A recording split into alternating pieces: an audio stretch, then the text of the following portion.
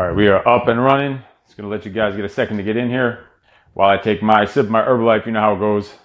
Grab my tablets so I can see any comments.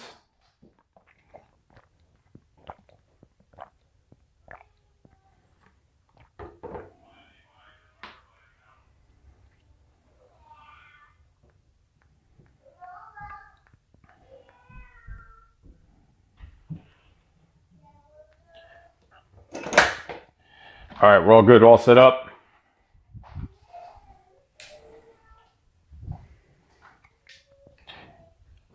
And all Herbalifed up, green tea, lift off, already got the workout in, but we're gonna get rolling here in just a second. So if you've seen the title of the post, you know we talk about excuses all the time, and obviously no excuses. You've heard me say it a million freaking times, no excuses. So today we're gonna talk about what is the number one excuse that's holding people back. So you can put right in the comments, what is your number one excuse? What is your top excuse that you know you make? You know you're making excuses. So what is your number one excuse? And then I'm going to give you what is the real number one excuse. What is, we're going to uncover the biggest freaking weakest excuse of all time and give the solution to make sure that you never use this excuse and you never let this excuse be used, with you. So as we give you a chance to get in here, get rolling, let me know what your excuses are. What is this broadcast about, this live show every week? Someone asked me, what do you even talk about? What is this all about? This is about, several things, but it's really about adapting and overcoming. This show, this Steve Says broadcast, this is episode number 33. It's about adapting and overcoming, becoming a better version of yourself every freaking day, getting your shit together, stop being a little bitch, trusting the process, and of course, making no excuses. So today, what is your number one excuse? And I'm going to tell you what is the number one excuse out there that holds people back. The number one bullshit excuse. Like I said, this show, some people will hate it, but most people are going to relate to it. This is personal development, peak freak style. Are you a peak freak? If you're watching this show or you follow us on social media or you come into the gym, then you are definitely a freaking peak freak. So life, I always say life is a war, the invasion is coming, and this show, Steve Says, is going to help you get ready for that invasion. What do we got going on here? Just taking a look at your guys' comments or messages, see who's joining us in here, so I don't have to look on the little phone over there. Basically, this is my peak freak perspective to personal development, health, fitness, nutrition, and life. I do live videos all throughout the week, a lot of times on the health and the fitness and nutrition side. Usually, as Steve Says, again, is more about your own personal development, which is your mind, begins in your mindset, which that's where everything falls in place. You're not going to have good health or good fitness or good nutrition or good fucking life if you don't have your shit together in your head first. So this broadcast, Steve Says, is usually a little more on the mindset side of things, a motivational type thing to help you get your shit together. You have any questions or comments, you can put them in here into the comment section, but let me know, what is your number one excuse? What is your go-to excuse? Your go-to reason why you fail at something, or why you don't get something done, or why you miss a deadline or a task or a goal. What is your go-to excuse? Put them down there in the comments. I want to hear it. I want to hear what's going on out there. So let me know, what is your number one excuse? And then I'm going to tell you what's the number one and the worst excuse out there. You hear me talk about it all the time. It's everywhere. I should get the fucking thing tattooed on me, but I don't have any tattoos. But no excuses, right? You heard me say it all the time. Today, we're going to uncover the number one invalid excuse of all time. This is the go-to excuse for most people when things don't go their freaking way. They don't get the shit done that they know they're supposed to get done. Or they don't get to the level they're supposed to get to. Or for whatever reason, not making the money that they think they should be making. They don't get the promotion at their job. This is the number one freaking excuse that we're going to go over today. This excuse covers all the freaking bases. It can be used in almost any situation, and it's used all the fucking time. I hear this excuse on a daily basis from tons of people out there on social media, in person, all over the freaking place, in all areas of life. We're not just talking the gym here. We're talking about in fucking life in general. This is the top excuse. So tell me some of your top excuses here. What are the excuses? Everyone has excuses. Everyone makes their excuses now and then until you learn to overcome them and stop, being a little bitch, basically. But tell me what are some of your biggest obstacles? Some of your excuses, not even really obstacles. Excuse is not an obstacle. It's something totally different. So who thinks they know what the number one excuse is? Can someone put here in the comments what they think the number one excuse is out there that people use? This is what people, it's the easiest way out of a jam for most people. The easiest way to deflect attention off themselves. Who can tell me what this number one excuse is? I'm going to give you guys a couple seconds while I take another quick sip of my Herbalife. Who's on here watching? Anyone know what that number one excuse is? Andrew Benner, you should have a good idea. Let's go. What do we got? No, time is not. The excuses that people use for most things are time. They don't have enough time, or they don't have enough money. But I'm talking about excuse for why someone even fails or why someone doesn't get it done. Not even that, those are excuses for when someone wants to start something. They say they have no time, they have no money, or they'll, whatever. I almost gave the word away. Who can tell me? Quick, you got like 2 seconds. You got to keep it rolling. Keep it rolling. Throw some ideas out there, or tell me what your excuses are. Don't bullshit. This is all about transparency. Tell me what your excuses are that you make. Time is an excuse, but that time is an excuse. Those are excuses to get started. We're talking about you're in the mix. You're in there. You whatever. You're going. You're rolling. This is your excuse why you didn't get shit done, or why you didn't hit a certain goal or something. Too busy at work. We're getting a little closer, but not really. All right, I'll give you some hints of what this is. This is when people deflect the attention off of themselves. This excuse is really to hold responsibility or to find fault with something or someone, to place the responsibility for fault or error somewhere else, not on yourself. Can someone tell me what the freaking word is? Family also, we're going to get to that. That's in there somewhere, but that kind of is directed towards the family at times. But who can tell me what it is? You're holding responsibility. You're finding fault with something. You're deflecting the attention off yourself onto someone else. Finding the fault or error. Sometimes it could be thought of as almost an attack on someone else. My official definition is, I can't do it because it has the word in there, but you gotta figure this out. I got 3 seconds. Procrastination. Blaming others. There it is. Blame. Blaming others. Blame. Blame is the word we're looking for. And Andrew Benner got it again. He always is hacking my shit, but I gave you like 50 fucking hints on this, so you should have had it. Blame could be criticizing someone else. It's giving fault to someone else. Like I was saying, deflecting the attention off yourself. My official definition of blame, if you're blaming other people or situations, then basically, I don't know, you're just being a little bitch. That's what you need to do. You need to grow the fuck up. That goes into the next thing. But in like business, say someone gets a promotion faster than you, or a competitor crushes you. You blame someone else for it. You blame them for cutting you out, or you blame them for cheating or being an ass kisser or whatever it is. Forget the fact that deep inside you were slacking on a recent project, or you could have done 10 times more than you did, than just the bare minimum that you did, as the other person was going above and beyond the call of duty, trying and working 10 times harder than you, but you'll sit there and blame everything around you. Or maybe you don't finish a project or on a deadline, and you blame a coworker that had no impact on the situation. You'll find anyone around. Sometimes someone will describe the first closest fucking person to blame, or the situation. Talk about we're in a gym setting. You don't lose any weight, or you don't improve your run time, and you're a runner, or even your performance goals don't improve, or whatever your fitness goals are. You go and blame the trainer, or you blame your spouse, or you blame your kids. They wouldn't let you, or they didn't let you. You didn't have enough time because of your kids.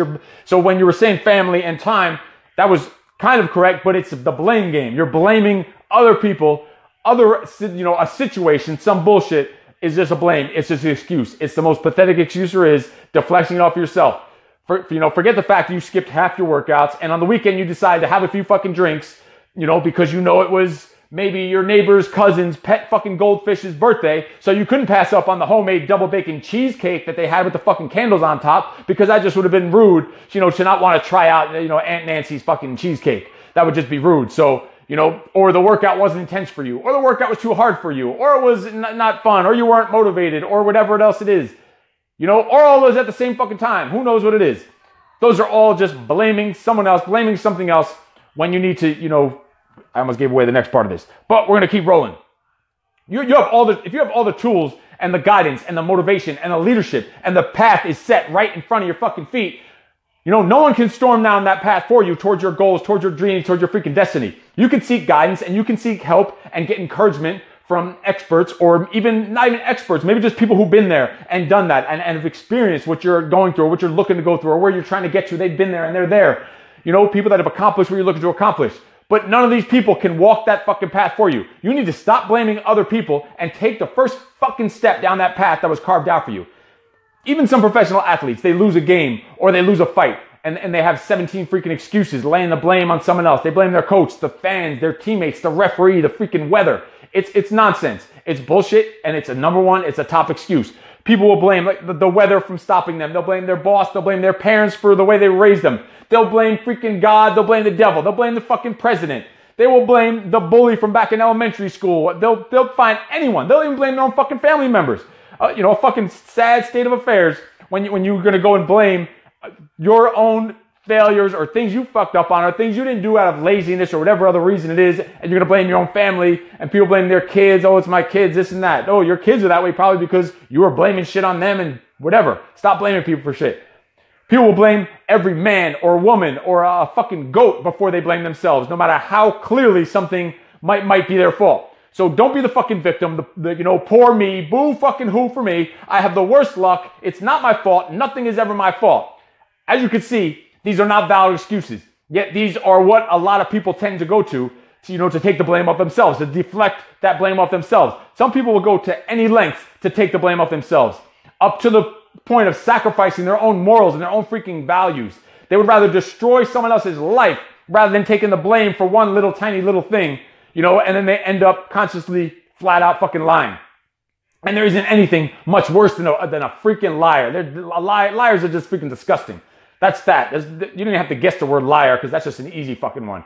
Don't fucking lie to cover up your own bullshit or your own failures or your own laziness. It's just a sleazeball move, to take the blame off yourself. Don't be a fucking liar. It's disgusting. It's just a disgusting trait to have. The truth is, if you're any kind of leader or person of moral value, you would accept the blame even when it might not be directly your fault. People sometimes get caught up in the trap. They think that, they could do no wrong. They're fucking just perfect. Their shit is never their fault. Well, guess what? Your fucking feet stink too, and so does your shit. So blaming someone else, or blaming the situation, or whatever else is just a bitch move, and it's an action of fucking cowards, really, to put it simple. So please, please, please do not be that person. And I'm pretty sure anyone watching this is not that person, except for you fucking haters out there that watch my shit just because you want to see, whatever. You want to see the failure of me or whatever, but fuck you too. Anyway, moving on. This leads us to the solution of the blame game problem. It's time to grow the fuck up. And that's the next word. Who's got the next word? Who's paying attention? Who can tell me what this next word might be? We don't want to be playing that blame game because we know that's the number one excuse, is blaming others because you're just lazy, blaming other people for, stupid shit you're doing or stuff that you didn't do you're supposed to be doing, when you need to walk your feet down your path. Even you could be led, you could be helped by the experts and by people helping you, but take responsibility is pretty much what this means, but I'm looking for one word. Vanessa, you should know this word right now, even though it's a cheat if you're knowing it, because you and I were just speaking recently, like last night, about this fucking word. It does mean to basically I almost said it. And ownership, yes, that is also under this, but this is one word I'm looking for. It is to take responsibility, to take ownership, liability, to be, obliged to put yourself on the hook. Who can tell me what we're looking for? Who can tell me my freaking word? Someone out there. Accountable is the word. Vanessa, you screwed that shit up. You gave her all the top keys, and Louise got the freaking word. Hold yourself accountable. That's being responsible or answerable for your actions, or for where you want to be, or for why you are where you are, or why you're not where you want to be. I always like to give my personal definition of all these things. My personal definition is better than that, Webster or whatever that is. It wasn't Webster, a little guy on TV a while ago. Accountability, yes, is the word.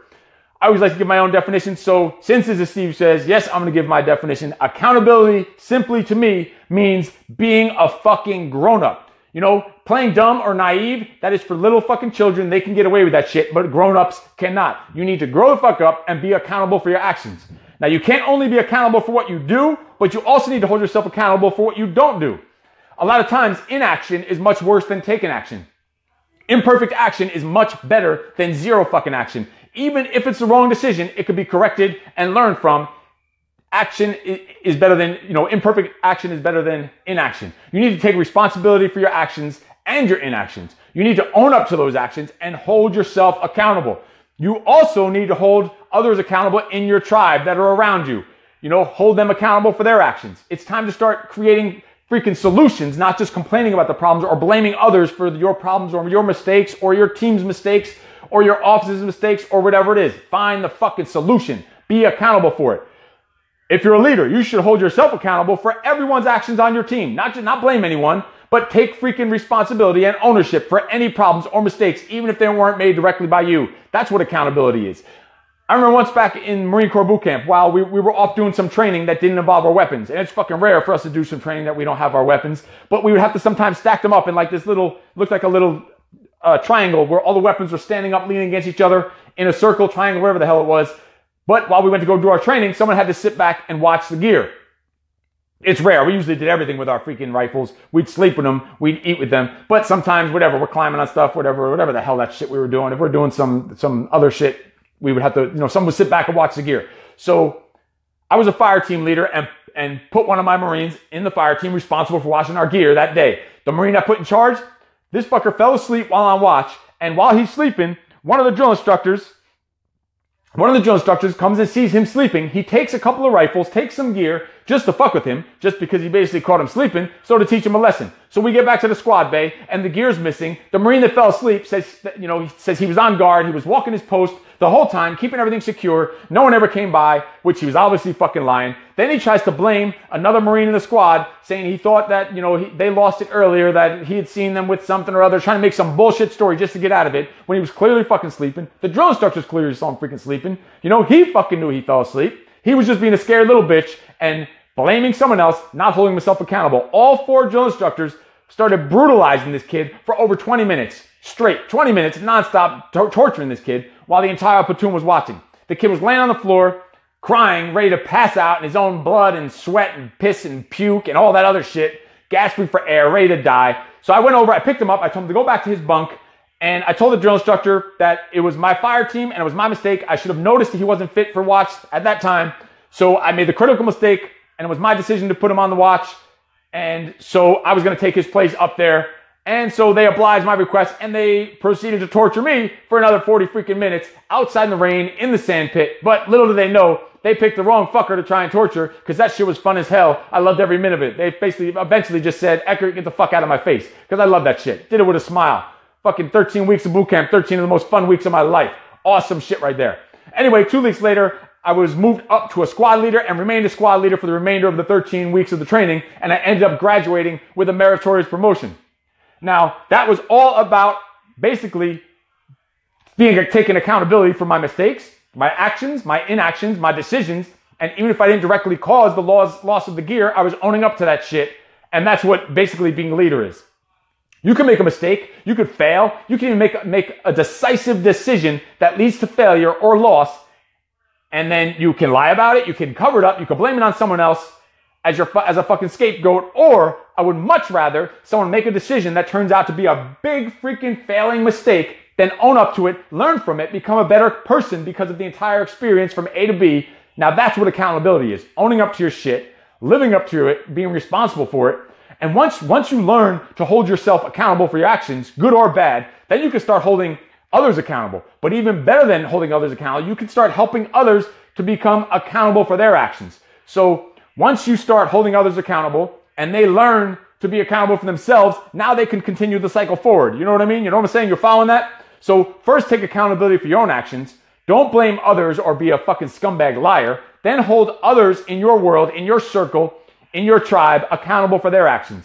Then you can take it to the next level and pay it forward and help others to learn to hold themselves accountable. That is the way that, to have a major impact on people's lives and cause major positive freaking change in your world.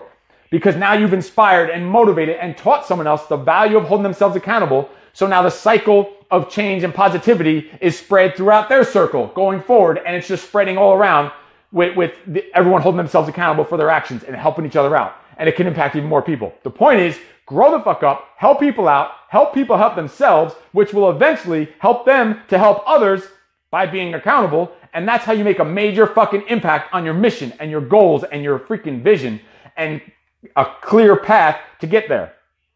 So let's, when it comes down to it, get someone to help you if you need to be, if you need some help with accountability. Get someone to help you. Get a coach, get a mentor, get a trainer. Someone from across the country the other day, I put a post out there. I said, are you a peak freak? And what does a peak freak mean to you? A lot of people answered, but a lot of you didn't answer. I want to see some more on there. I'm going to repost that or whatever, or bump that up to the top. Someone from across the country is watching, one of the episodes. He saw that post and he said, I'm all the way in Washington State. So I'm not a peak freak, so I'll just watch from far. Listen, if you're watching this, if you're following us on social media, if you're living the way of life of a peak fucking freak, then you are a peak freak. You don't have to necessarily come into our gyms to be a peak freak. You still are one of us. Or maybe you were in the gyms and you moved away. You're still a freaking peak freak, okay? And if you need help, if you need help to be accountable, reach out to someone on our team. Reach out to me. Reach out to one of the other trainers. Reach out to, one of the 100 fucking peak freaks that come into our gyms every day. There is a whole squad, a whole team, a whole peak freak family out here ready to help you, to hold you, to keep yourself accountable for your actions. And also, even more importantly, keep you accountable for your freaking inactions. We are here to help you, to guide you, to help you, to hold you accountable, to help you to hold yourself accountable, and to, reach your goals, but more importantly, become the best fucking version of yourself possible every freaking day. No matter where you are in the world, if you are a peak freak, we are here to hold you accountable and to help you and to, make an impact on your freaking destiny and to lead you down that path towards your goals and your dreams and your visions. Delondre Williams, yes, you are a freak. You are a freaking super freak. So that's all we got for today. So the point was, don't be a little bitch and blaming other people. Be a fucking grown up and hold yourself accountable. Don't be a fucking liar. And then pay it forward. Once you're able to put yourself in a place to hold yourself accountable, make other people hold themselves accountable to you at first. And the second they do that, that's going to be a learning process for them to now learn to just hold themselves accountable without someone having to babysit them. And then they'll be able to hold other people, teach it and hold other people accountable. And it just spreads out and it just becomes a massive fucking movement of positivity, of peak freaks getting crazy fucking results, changing their lives and impacting positivity all around their whole sector. That's it for now. I'll see you guys next time. If you have any questions or comments, put them in this thing. If you want me to shut the fuck up, then don't hold your breath because that shit ain't happening anytime soon. The number one excuse was blaming other people. Not going to happen. Make no freaking excuses. I'll see you guys next time.